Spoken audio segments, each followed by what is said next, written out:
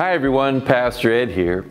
Staying on mission is a phrase we've been hearing a lot in our study of the Gospel according to Mark. You know, when Jesus called Peter and Andrew to follow him, he said that he'd be making them fishers of men.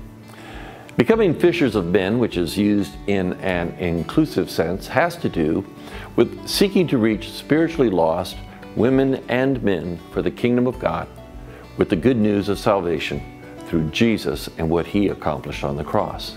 And here's the thing, Jesus has called all who are his true followers to be fishers of men, including me and you. This is the mission Christ has given us. So are you fishing? Are you staying on mission?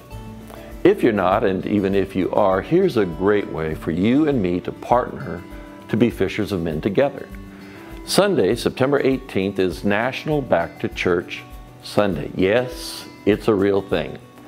We are planning special services for the adults, special stuff for the teens, and special happenings in the kids' classes. All you need to do is attend and invite folks who are spiritually lost and or who are not connected to a church family to attend with you.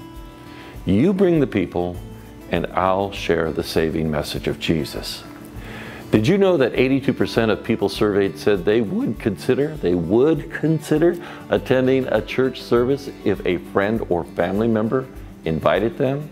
Listen, National Back to Church Sunday is an easy thing to invite family members, neighbors, co-workers, and friends to. Just say September 18th is National Back to Church Sunday, and I'd like to invite you to be my guest at New Day on that date. Would you be willing to come? That's it.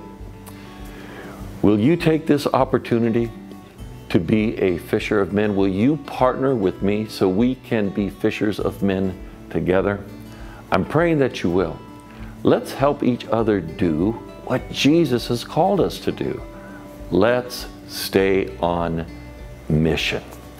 Thank you for watching and have a great day.